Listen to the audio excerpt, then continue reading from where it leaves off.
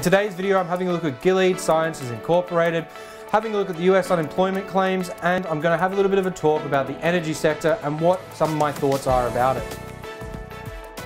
Hello and welcome to another ACY Securities Market Update. My name is Alistair Schultz and I'm going to be your host through today's trading journey.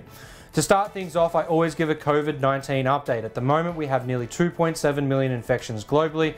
We've seen 190,000 deaths, and we are starting to see those recoveries rise with close to 740,000 people recovered so far.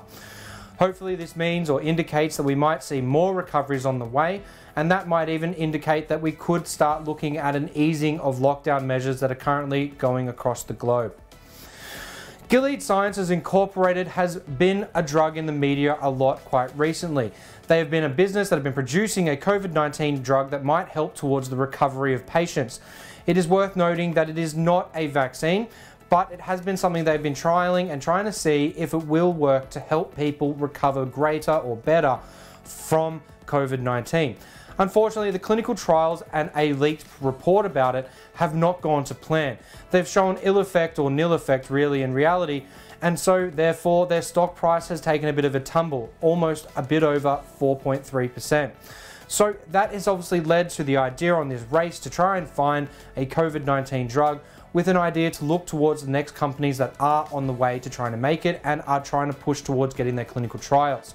Chances are the stock prices on some of these companies, when they fail, are also going to come down if they do fail. But hopefully they don't, and we do start seeing results and we can get a mass manufactured drug out to the public quite quickly and easily. The next thing to sort of consider today is the US unemployment situation. We've seen unemployment rates rise again. We've seen the figures for unemployment claims rise overnight. And it has been pretty dramatic over the last sort of 5 weeks. The first week we saw 3.28 million. The following week we saw 6.6. The week after that, 6.6. Then we saw 5.25. And now we're seeing 4.5 million. So whilst it may look like we're seeing a peak of unemployment claims and it is starting to trend down again, the fact remains that these figures are still in the millions on a weekly basis. We're now looking at nearly 26.5 million people that have gone for unemployment benefits. Now, making the assumption that all of these people applying have lost their jobs and are currently unemployed, that puts the figure for the entire workforce of America being at an unemployment rate well above 20%. The scary, worrying part really is that if we do see more spread of the virus in the US, which is now really the epicenter of infections, that these numbers could continue to rise. Putting that into consideration on what happened during 2009 and the unemployment rate seen then during the GFC, we see 10%. So it's already dwarfed that figure. And we're starting to see a very close similarity to what has happened during the Great Depression, especially from an unemployment claims type of perspective. So definitely something to consider moving forward and what we might see out of the unemployment situation and where we might see growth in the future once COVID-19 comes in. Now, the thoughts that I have about the energy sector are all really relating to oil. And I have two ways of thought at the moment. The first side of things is looking at the idea that, okay, whilst oil has gone to negative territory on the futures market, we are seeing some very cheap prices, and we've had such a really good recovery really from an environmental impact of businesses shutting down. Now, naturally, you will think about a lot of the stuff that we do to try and keep environmentally friendly for the earth. We have stuff like where we shut down the Global Health Day, where we shut down all electricity for one hour or a day or so. And there are a variety of other areas where we look for that, and it's all about being sort of preventative measures. And we have seen a push towards wanting to do lockdowns and shutdowns like we're seeing now for manufacturing to try and combat the pollution and combat some of those environmental factors that we are starting to see a rapid rise in. Naturally, we've had COVID-19 occur, and this sort of an experiment which has been being pushed for has kind of just happened naturally. So we have seen a massive reduction in environmental factors across the globe.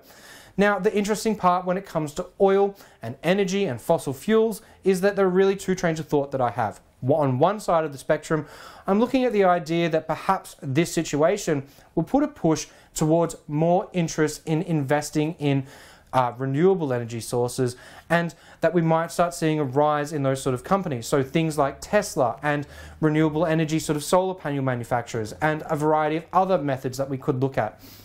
Now, the other side of this that I look at is that the oil prices are so low that it is really cheap and an efficiently priced market item that would allow for energy to continue to be used via oil streams, as opposed to it becoming so expensive and then putting a comparison that, oh, well, now we have energy sectors that are cheaper and or getting to on a renewable side cheaper and close to the oil prices. We've just had oil drop in price so much so that it makes it less incentivized for us to actually be using the normal the new renewable sources, as opposed to it's so much cheaper, we might as well just keep producing it that way.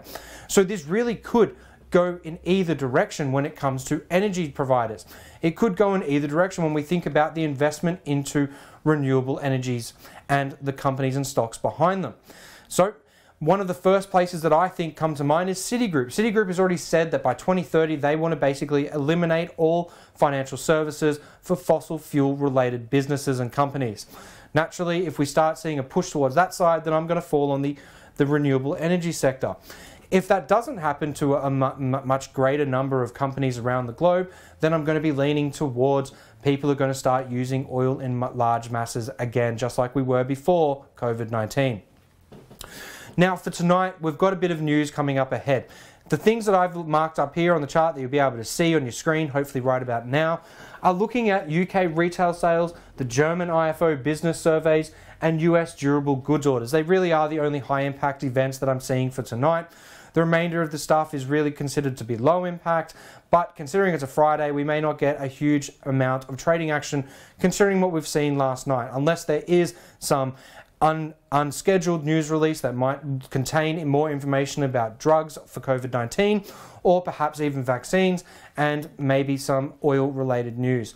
So keep an eye on what's going on. We are getting a lot of unscheduled releases and news reports that are occurring throughout the weeks, and it is all usually related around COVID-19.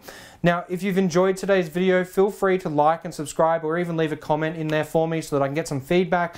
And of course, if you have any questions, other than just leaving a comment in this video, feel free to send me an email at talktoal@acy.com. And I hope that you all have a great trading day ahead.